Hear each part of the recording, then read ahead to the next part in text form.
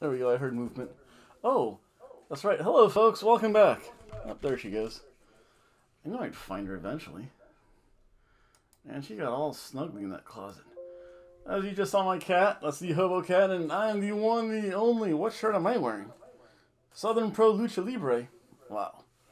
That's only because last night was AEW, and even though tonight was Monday Night Raw, I have to talk a little about AEW because I was not the only person who was very disappointed with that ending. But that one weirdo, he made some good predictions. I gave him 7.5 out of 8. Wow, he only did get one match. He got 2 matches wrong, but he figured out the snooze, the match of the night, and he got the Stone Cold Lock right. So he went from a 6 to each half a point to a, what's that? Oh, 100% good. To a 7.5. That means he was definitely the head of one Triple H or Paul Levesque.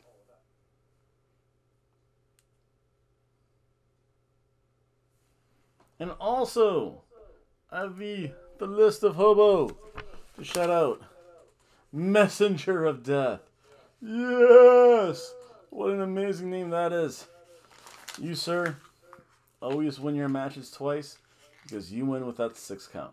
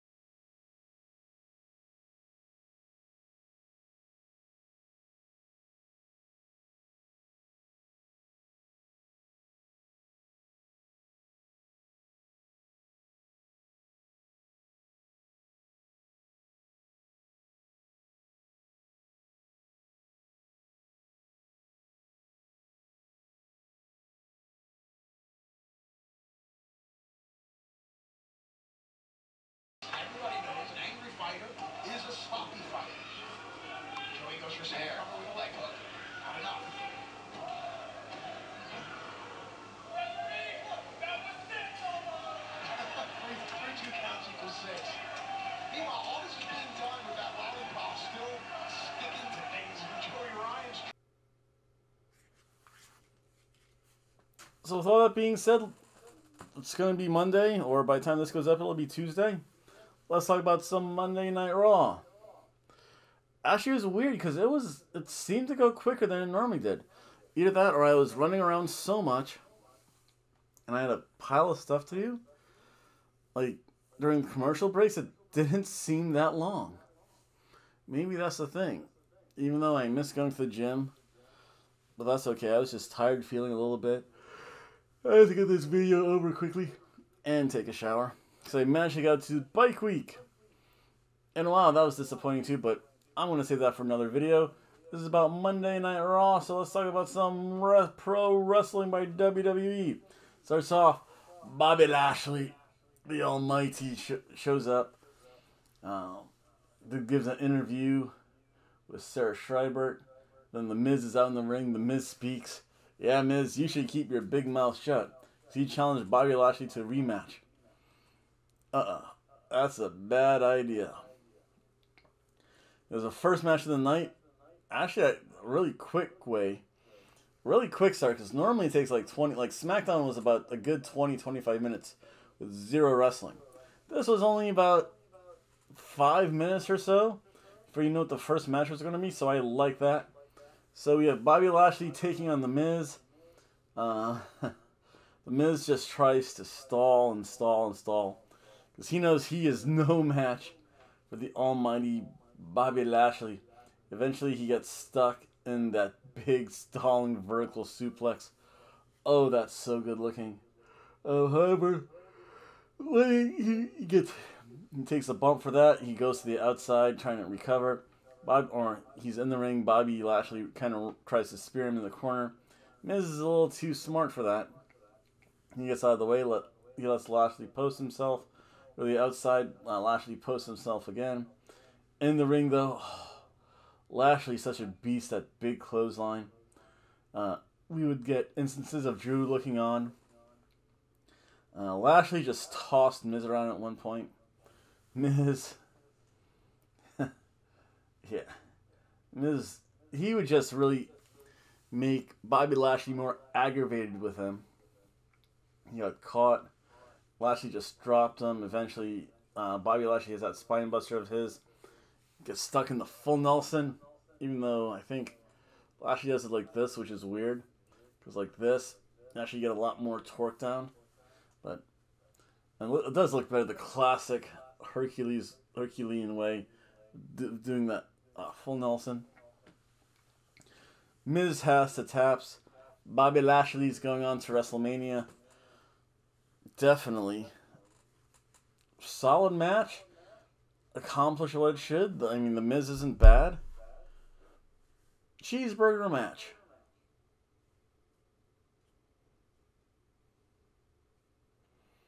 And then Drew gets interviewed, and then he gets jumped by Sheamus. There was a Shane recap with Braun Strowman. R-Truth tried to talk to Braun, trying to apologize to him. Who knows why. Braun then asked Shane to say, so Shane just literally comes up to the ring, I'm sorry, and walks out. That's what I had to do. Then it was just Shane and Sarah Schreiber interview. Again, he's like, no, I don't want to talk to you. Whoa, these aren't my bosses at work. This is the second in command here. But then we have the next match. It was Drew McIntyre and Sheamus. This was fun. This was just a brawl. These two don't like each other. This was typical NWA brawl. You're not going to start a brawl, like collar and elbow type. You're going to start just throwing punches left and right, wild haymakers, hoping something hits. Yep, maybe a kick or two to the groin. Well, no kicks to the groin. But that was a kicked rope to the groin, which is pretty good.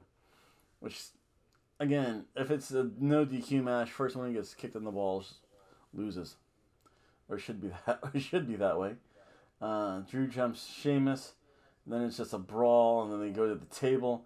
Continue brawling right on the table. Now, it's a barricade spot. They finally do get in the ring. Sheamus gets slammed into the steps. They go back to the outside. Sheamus gets slammed into the steps. Sheamus hits a rolling senton in the ring. That's pretty good. You know what?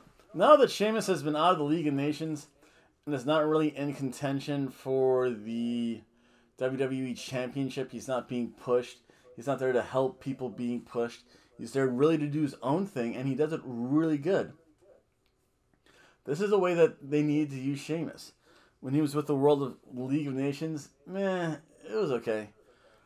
When they put the belts on him, it was more so to give Roman the push than to give Sheamus the belt. So when you're going to do it that way, you really don't need to. Again, they were trying to really help Roman Reigns out, but it really hurt Roman more. Because it was like he's just being fed challenge after challenge. Sheamus hits a cloverleaf. Drew counters that. He gets up. It's a spine buster. Then that was a straight chair headshot. Sheamus chucked the chair. You could tell Drew got his hands up. It's like, whoa, that went right for his head. That was actually pretty cool. It wasn't the Sammy Guevara chair toss to Matt Hardy. No, this like you can see he fully protected himself. That was good. It was a big bro kick on the outside. And then both of them decides to pick up the steps. And oddly enough, don't worry, Cheese, I'm going to bed soon. My cat's crawling around. I found her hiding in the closet. Make sure she was still alive. Poked her in her tummy. And I don't know. I couldn't tell if she was staring at me. She just makes me smile so much. There she goes. Gotta have a pet, folks. Cats are amazing creatures. But yeah, like the way they held the steps, they held them up, but they put the cutout V section like right on their forehead. If you're gonna support, you want to put it on top of your head. Use your head as a support, not kind of put it against your forehead because that's bad. Because when it hits something, it's gonna smack you in the head. So yeah, so they both get the worst of that. Referee, I think, checks on Drew. Drew like mumbles something to him, so the ref said he's okay. The referee went over to Sheamus. Sheamus didn't move, so the ref's like, "Oh, what? No!" He didn't put up the dreaded X symbol though, which is good. Or if they did it kind of afterwards. Yeah, so they had to help Drew and Sheamus out. I'm sure they told Drew just to sell a little bit more and figure out what was wrong with Sheamus. Remember, Sheamus does have a history of head injury. I don't think it was the initial kind of bonk against the steps. I think it was on the way down where it kind of like really got him. So again, that was actually for a grudge match, for a vendetta. I'll say, you know what? That was a surf and turf match.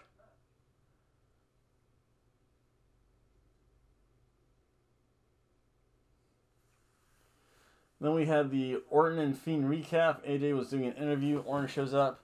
Yeah, Orton, you want to see what weak is? Don't be weak. Meet me in the ring. Then we had Xavier Woods taking on Slapjack, or as I like to call him, Casey Jones. It was Shane Thorne of the old TM61. It was an okay match. I know it was Shelton Benjamin. I'm sorry. No, I got this confused. It was Xavier Woods of the New Day taking on the Hurt Business, Shelton Benjamin. And you know I wrote the wrong thing somewhere. I'm sorry. Technical error. Shelton Benjamin's too big, too strong for Xavier Woods early on in the match. Again, those knees, the vicious striking by Shelton, very New Japan style. However, he decides to do too much of this, yapping to Kofi Kingston on the outside. And when he was distracted, he got rolled up in a legitimate small package.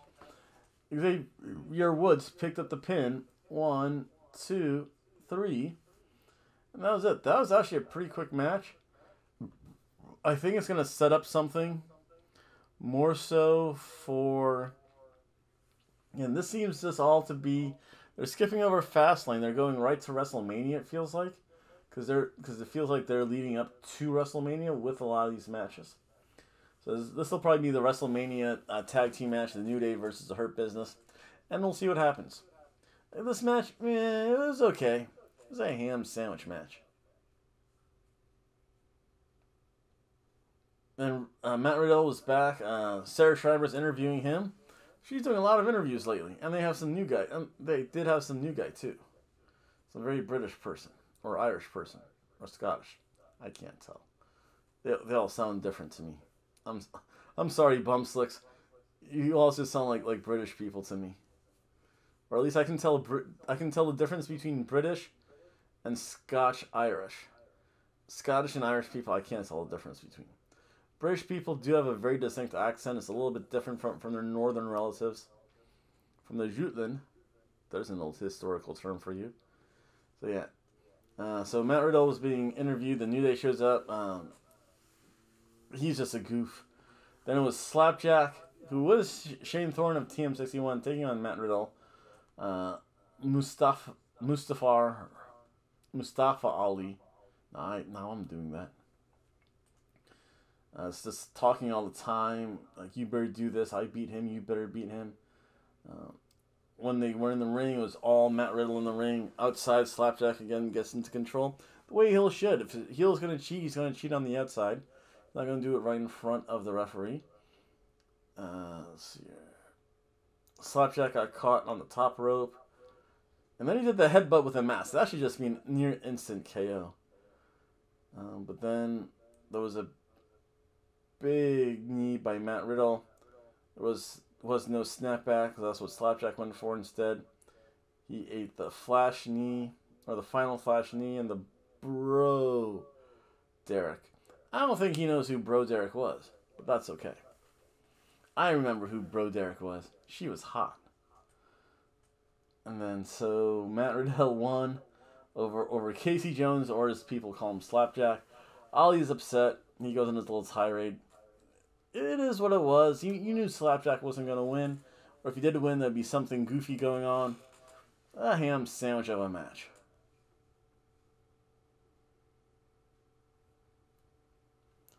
Then it was Braun and Shane McMahon again. I don't know. Braun had to leave the arena. Some car left. What do you say, Chispa? Wow. Don't worry. Very soon. Yep.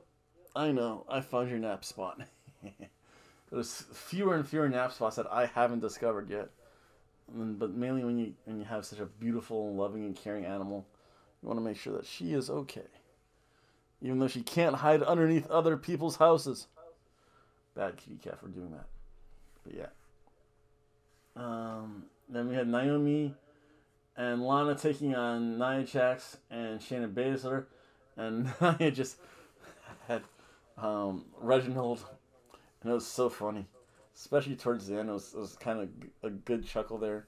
Fast start by both Naomi and Lana. Definitely the quicker, much more agile, more wrestling-based. A little bit more almost lucha-based tag team. A lot of great double teams. Naomi's probably imparted a lot of info onto Lana. Because Lana's now steadily improving now that she has someone to work with. She's not stuck dealing with Lacey Evans. She's not being the ravishing Russian. She's back to her Tennessee accent. So as long as that doesn't change too often, I'm kind of okay with it. Kind of like ditched that a while ago. So that was good. Even though she was the Rusev. Again, I still think she was undergoing punishment for Rusev leaving to AEW. And we'll see what happens. Because I know there's All Ego Ethan Page and Christian in AEW now. So we'll see what happens. I can't make Vince that happy. But you never know. He might have said, you know what, you're old, you're getting up there in years, you're a little bit broken, we're not going to pay you that much, you're not going to do that much. AEW said, here's a pile of money, we'll figure out fun stuff for you every week. Who knows? So, but this match, again, the great double teams by Naomi and Lana, they were really good. Naomi, again, did a spinning dive when it seemed that Nia and Shayna was going to take control on the outside and beat up poor Lana. Lana ducked out of that. Naomi does a flippy twist thing outside the ring that was really good. Back in the ring, Shayna's back to working the arm over.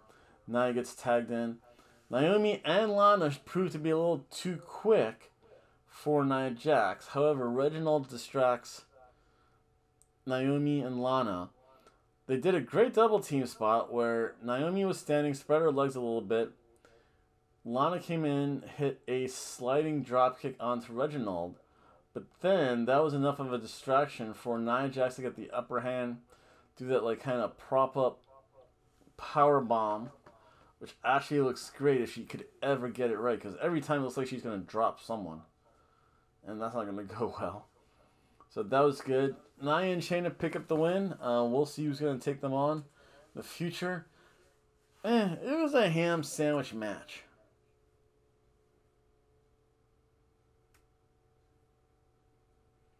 The fun part about this match is that Nia literally carried Reginald off with her. That was funny. Then there was a little quick recap about what happened earlier with Bobby Lashley. A big muscle boy. Dude, he's vascular, like all over the place. Like his trapezius or vascular. I know his shoulders because it's all messed up. super vascular. He has the one scar in his cheek. I think he got that. I remember when he got that, and that just formed, unfortunately, in his case, a keloid scar. But yeah, that happens, unfortunately.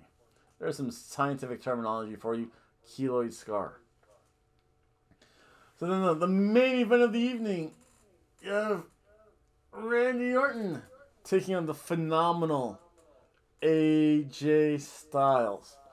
Classic tie-up. Orton's obviously much bigger, a little bit too strong for AJ. Gets him in the corner. Uses the referee as a shield when the referee tries to break him up. Randy just punches him. Beats up AJ a lot. Puts AJ's hand on the mat. Finger stop. Big European uppercut. Takes the boot, rakes AJ's eyes with his bootlaces. Oh, classic heel. That's so good. That harkens back to the days of the Minnesota Wrecking Crew. Ole and Arn Anderson. A little bit of the Fabulous Freebirds when they were heels. That's good working as a heel, especially. Then to the outside they go. There's a classic backdrop on the table. Randy Orton throws AJ back in the ring, but AJ was able to hit him with a forearm, then hit the flying forearm, kind of catapult, slingshot flying forearm. That was really good. Back inside the ring, AJ tapped Randy Orton with a right hand. Even the announcer said, "Whoa, that just..." And Randy Orton dropped like a sack of potatoes.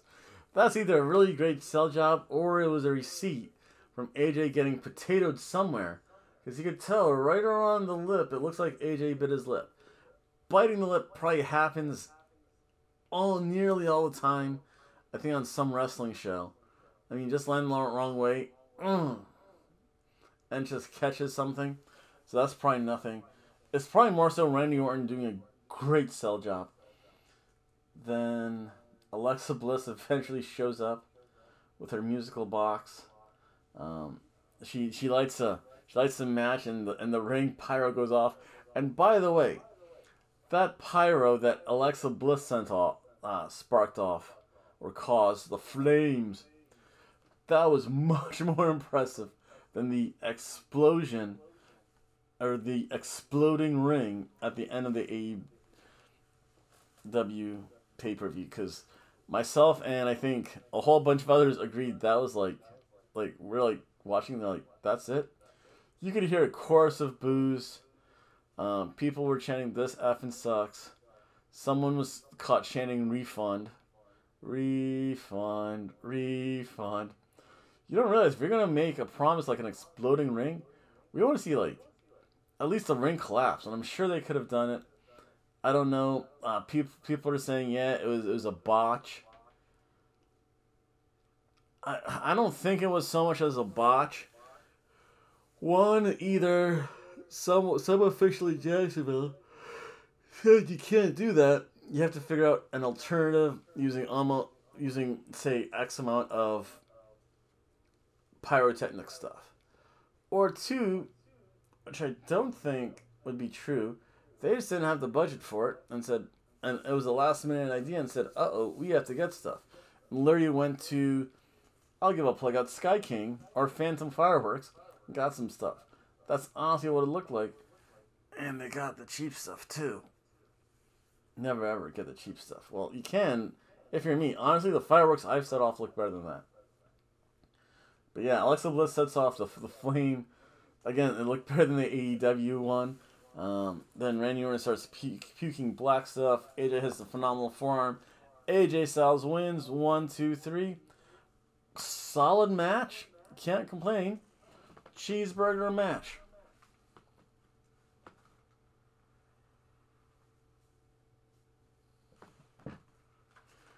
And that, folks, was Monday Night Raw. For the most part, a solid show.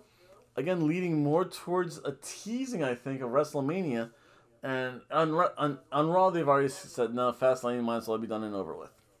So, yeah. A little bit about this week's schedule, because this week sucks for me, and so does next week. This video will probably go up sometime tomorrow. I don't know when. I'm just going to, literally, clean up, shower, go to sleep. So I might fiddle with it a little bit tomorrow, let it upload. I'll get it up probably before I go to my second job. Tomorrow I have to go to work a second time, so I work 7:30 to 4, and then 4:30 to 8:30, and then I do have to go to the gym that day, and I might hobo. Wednesday's kind of the same deal, so there's gonna be no Impact, no AEW show. Thursday, I'm gonna see if I can get a prediction show in. If not, I'll make it Thursday and have it set up for Friday, because I know on the 13th, Impact is having one of their monthly shows. I forget what it's called. I'll figure that out in the next couple days. But so Thursday is just going to be that. The 12th, that's going to be a very typical Raw review show. I'll get that going. The 13th, depending if I get out of the motorcycle races on time, that would be... Okay, probably all, if not all, at least the vast majority of the Impact show. This Sunday I'm off, baby. That's good. And then it's kind of a repeat next week. So next week's also going to be interesting. And I can't do my Lenten promise of visiting friends on Thursday. So I have to work Thursday. And I have to let my other job, so much working. This week I'm working 1, 2, 3, 4, possibly 5 different jobs. Because my friend said she needed me to work the TPC. Oh, if you're in the Jacksonville area, they need workers for TPC Sawgrass. I think I volunteered to work, or why? I have to figure out interview stuff. But if I have to drive up to Jacksonville to interview for freaking one day, not happening. I'll let her know that too. I'm like, I'm not driving for a freaking interview for one day. That's not happening. Because Larry, like, I could live without that job. That was more to help her than anything else. Well, also, I get paid too, so. And the fact that she's a fat